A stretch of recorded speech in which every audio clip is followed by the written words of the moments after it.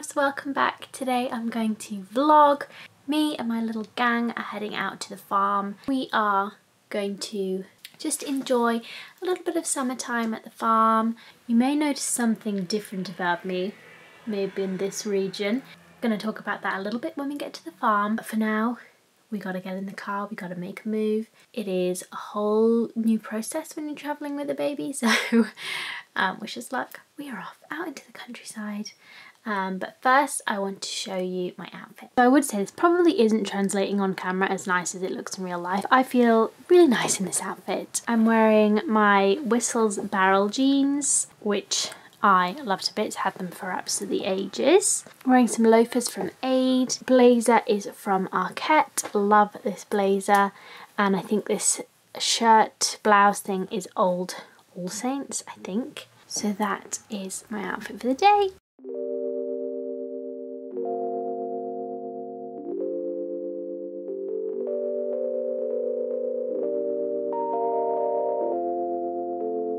What a beautiful July day. So we're in the car. It took us a little while to get in the car, but we made it. It is my first time sitting in the front for a longer trip. I don't know why, I just kept sitting next to the baby. She didn't like the car seat for a bit, to be fair. Anyway, it's gone okay so far. Okay, I don't want to jinx it, but it's gone okay. I used to love car trips when I was little. I used to love looking out the window, watching the raindrops chase each other, because it was always raindrops, because it's, you know, it's the UK. I used to spend a lot of time, not a lot of time, I used to go back and forth to Devon, to my grandma's house down there, in her car, in her old Volvo. It was a big blue square Volvo. So yeah, I used to love car trips. I'm hoping she'll also enjoy car trips.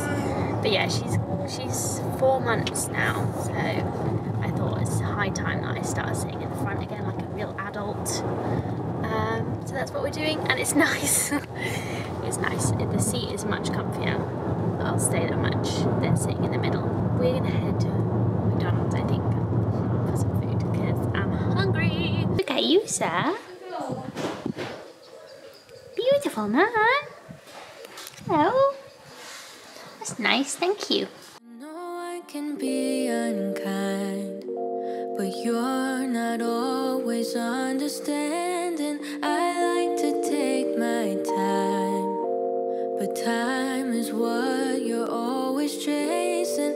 I know I like to hide, but you're not always keen on seeking. You said you're up for the fight, but I would rather keep on pretending. I feel the divide between you and I, like the distance between the dark and light. But just as the dawn is both day and night, maybe I can make you mine, make you mine, make you mine, make you mine.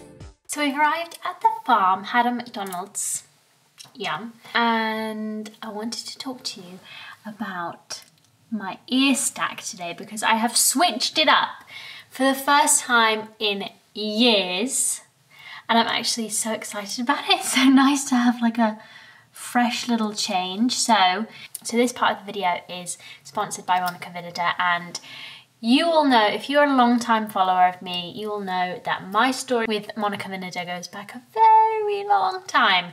I think for my 19th birthday, 18th, 19th birthday, my mum got me my first ever like stacking rings, and they were from Monica Vinader, and they were the only brand I think at the time that was really, to my memory anyway, that was really doing like everyday jewellery that was supposed to be stackable, that was supposed to be worn every day, but it was like really beautiful quality. And today this whole ear is all Monica Vinader.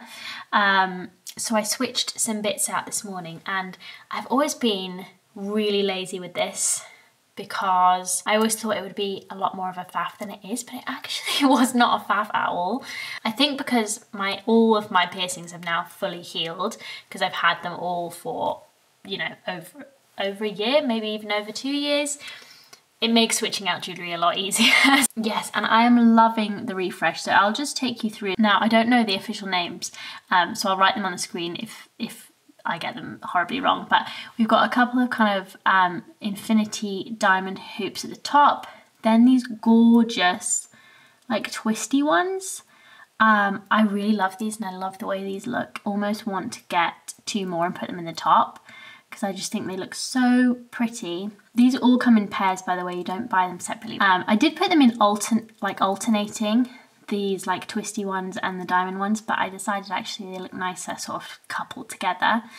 Then I've got this one with a little hole in it and it kind of mirrors the one in my tragus. And I've got this really nice one with a little coin dropping off it. And I love the combination of these two. Do you see? They're sort of like battered a little bit. They look so nice together. And then in my, what's this one called? I've had a mind blank, but I got this little hoop with a tiny little white stone. And then I've got this beautiful thick band. This one's new and I am obsessed with it. Wearing it with this old vintage piece. Apologies my very grown out nails, they're getting done soon. So thank you so much Monica Vinader for partnering with me because it is like a 19-year-old me's dream come true. I'm actually gonna show you just a couple other earrings in my lower lobes. Like on my ring, I'm obsessed with the green stones that they do. I just think they're so beautiful. I'm just gonna put these ones in. They're like little drops. How pretty is that? And then I also have these really lovely hoops, which are just beautiful everyday hoops. I love this kind of size. And they're also like diamond eternity ones. But yes, this has really inspired me to switch up my my more adventurous piercings more often, not just my lobe ones. Look how nice that looks. Would you switch these two around? Maybe. Yes, I will leave a link to everything down below.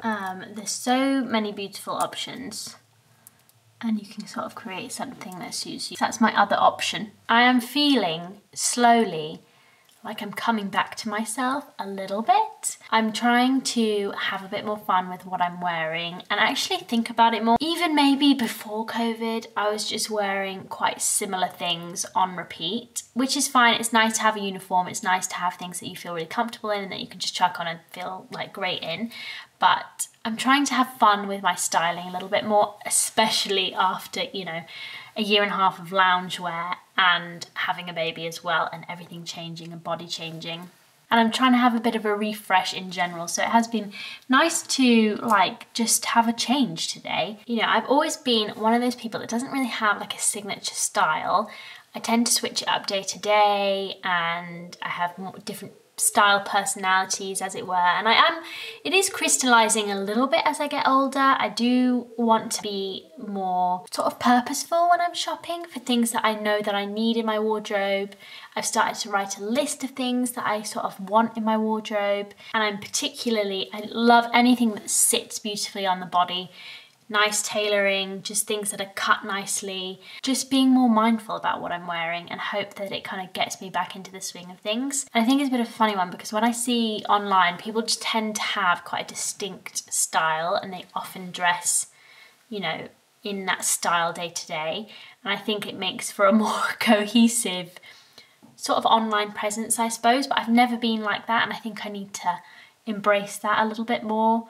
And also, yes, really only buy things that I absolutely love. So that's why when I said I feel nice in this outfit today, and that's a bit of a rarity, I want to feel nice again in my clothes. That is a journey that I will be going on in the next few months, is kind of just finding my style, myself again, post-pregnancy. So yes, that is my pledge, is to have a little bit of a style refresh over the next few months, find things I really like, really feel nice in, shop my own wardrobe, try and have fun a bit more, and if you are interested, maybe I'll do some more videos around that.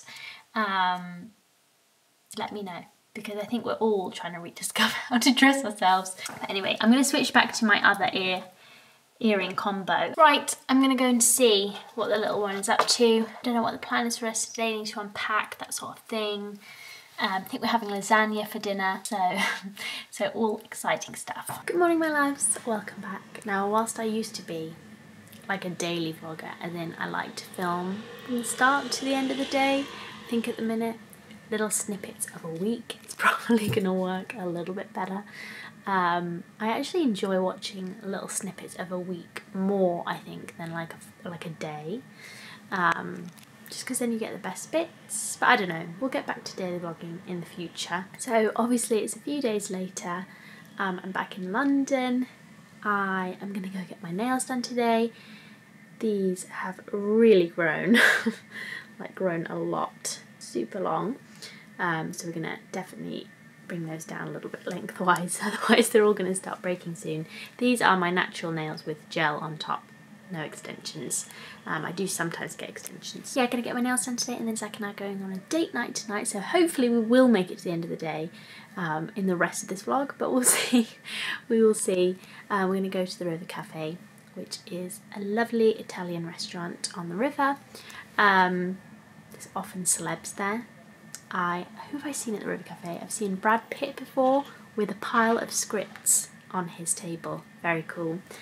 He must have been with his agent or something, going through scripts. Don't know what he had on his table. It was about over 10 years ago now, probably. So, or maybe 10 years ago. So who knows what he had on his table. But anyway, who else have I seen there? I've seen like Tandy Newton, people like that.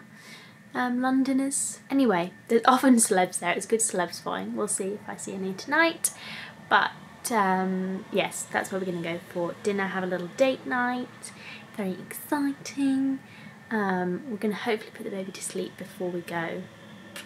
She has not been too troublesome at bedtime at the minute, but I suspect if we have to do something or be somewhere, it could be a little different. You know, they seem to pick up on that energy, babies. Anyway, I want to show you my outfit quickly. Pretty simple, wearing my Levi's mom jeans, a white tee. This is a really old, sorry, my fly's a little bit undone at the top there. This is like, they were called the nibbled tees. I loved them, and I have a few, but I wish I had more white ones. Anyway, and this Regina Pio blazer. When I want to wear a blazer but I also want to look summery, this is the one I've been reaching for at the minute, because it's that kind of like nice faded red, linen-y-ish, and so it looks summery but I can still get away with wearing a blazer. And then I'm wearing my Converse as well. Don't know what bag I'm going to take yet. I'm going to eat some breakfast and then head out to do nails. I need to pump as well before I go, which is a bit hit and miss for me. Sometimes it really works, sometimes it doesn't.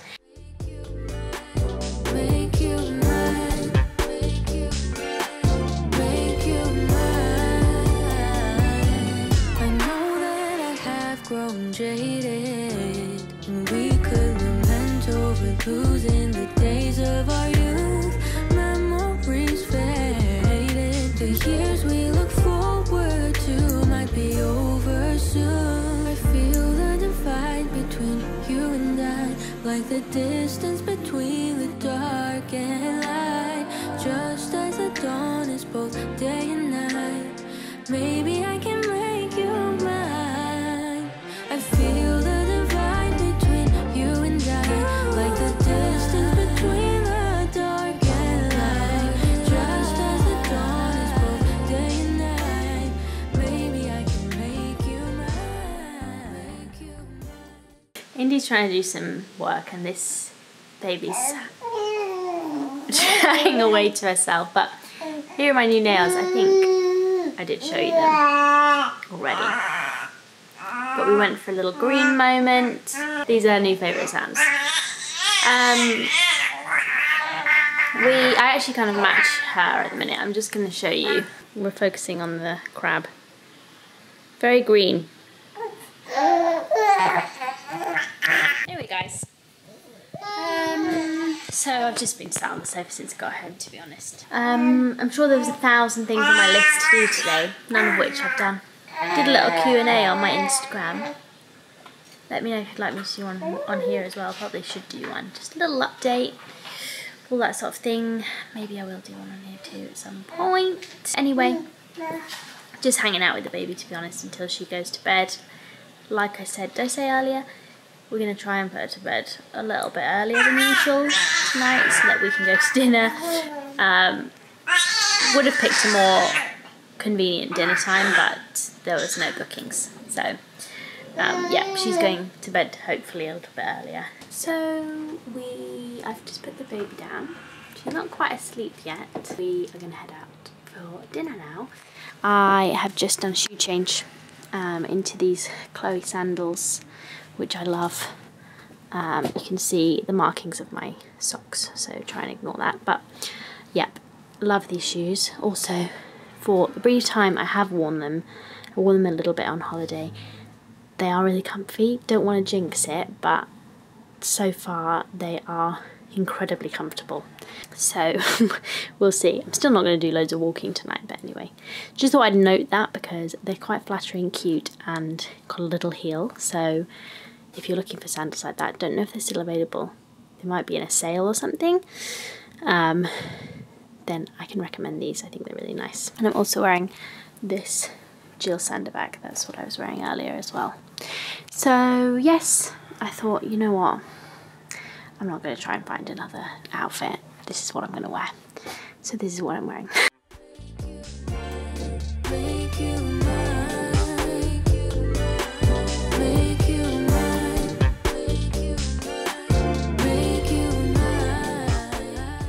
Hi loves, coming to you from the bathroom. We are home now from our dinner.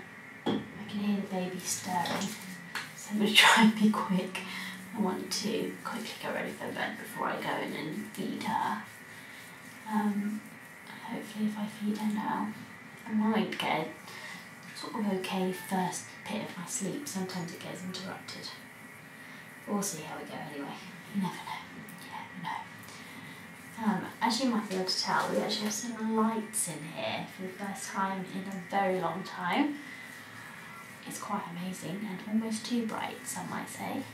Dinner was lovely. It always is. I forgot to film my actual main course, which was ravioli, but it was very delicious. It's nice there, the food is lovely, and it's kind of got quite a chilled atmosphere. We were outside, which was nice. You can see my postpartum hair loss here, by the way. Got a little bit of a receding hairline on that side. Yes, it was nice. No celebs really. I think Camilla Parker Bowles' son was there. I only recognised him because he's on MasterChef sometimes, I think. But no other celebs I could see, to be fair. I didn't do a full recce. But yes, I'm going to love you and leave you probably for this vlog now, guys. I hope you've enjoyed. Don't know what I've talked about in it. That tends to happen. Just could be anything. Oh, let's give you a little reading update because I always forget to do them and I often get asked. In fact, Man Booker Prize long list got announced. I think it was like 2 AM this morning or something. And I haven't really properly looked at it. I haven't looked at the blurbs for the novels that I don't instantly recognise the names of. So I need to do that. Have a little look at that whenever I get a minute, but my initial thoughts were that I definitely was not going to read the long list this year because obviously I've got a baby, so it's highly unlikely I'll make my way through it. And I was so wanting to prioritise like books that I know I'm going to enjoy this year and try to stop reading things that I'm not going to enjoy, try to stop reading so many new releases because I just find that the likelihood of you finding a book you love, 1 year of publishing versus the last 100 years maybe, is very slim. So I want to stop reading so many new releases, but then they announced the long list and I'm always just so tempted because I just like all the conversation that surrounds them and I like being in the know. If I was to read them, I think I'd do some on my Kindle, just so I've not got loads of hardbacks hanging around. But ones I am interested in reading, I've seen a lot of mixed reviews of it, but I would like to read Clara and the Sun. because I do like Shiguro. I would like to read the Richard Powers. Somehow I still haven't read any Richard Powers since I read and really liked the Overstory. So I would like to read more Powers. I've got one on my shelf that I've been meaning to read for absolutely ages. I think I had it in one of my TBRs and never read it. One day I'll get around to it. So I'd like to read the Powers. And I've never read any Rachel Cusk. I don't know whether Rachel Cusk is going to be my kind of cup of tea, guys. I don't know. But that's why I've kind of been putting it off. But I will get around to some Rachel Cusk at some point. Obviously she's on the list. So we will see. But I don't know, guys. I definitely should not attempt to read it, because if I do, I'll only slog over it needlessly. But I do like being in the know. Maybe I'll read the shortlist this year, maybe that would make more sense. But then last year, some of my favourite books were on the long list. Anyway, what I'm reading at the minute. So I'm reading loads of books. Let me see. I'm trying to read some Proust every now and then. Not really succeeding on that one. Right, so I'm reading Calypso by David Sedaris. That's my book club pick from last book video. And I'm finding it not good, like enjoyable, but not amazing. On my Kindle I'm reading one of Jeff Vandermeer's anthologies. He's done a few anthologies with his wife, one of which is called The Weird. It's on Kindle Unlimited, which means that I have access to it for free. I have also got a physical copy, but anyway, I'm reading like a story a day or a story every now and then on my Kindle from that. And it's weird stories, so the genre of the weird, if you count the weird as a genre. I'm listening to The Martian, haven't listened to that for a while, and I think that's it. Oh no, and I'm trialling on my Kindle, I got a sample of A Net for Small Fishes. Who's it by? Let me see, Lucy Jago, which is a historical fiction about Anne Turner and Frances Howard. They had a strange friendship. I don't fully know the story, and I don't want to fully know the story. So I'm just going to let the book reveal it to me. But yes, more historical fiction. You all know I've been really loving historical fiction since I read Wolf Hall. I've been on a bit of a historical fiction thing. So we're trying that one. It's a debut, I think, but she did used to write history, just like normal history, I think. I don't know. And I read about 10 pages of it at about 1 AM last night whilst I was feeding the baby. And I am enjoying it. There's so many good things about reading on the Kindle. For example, getting samples of books before you buy them. Obviously you can do that through libraries as well. I do really need to rejoin the British Library, but that's a different thing. And being able to like highlight words, highlight things without having to annotate, and like look up words, look up things on Wikipedia with ease. I do love that about reading on the Kindle, but it's just not the same, guys. There's something about it that's just not the same. But anyway, it's so convenient. The backlight, so I can read in the dark, for instance, when I'm feeding. So many good things about reading on it, but it just doesn't have quite the same feel. Anyway, I'm going to head to bed. Well, first I'm going to feed the baby, then I'm going to head to bed. Thank you for watching this vlog, and I will see you again very soon. Bye.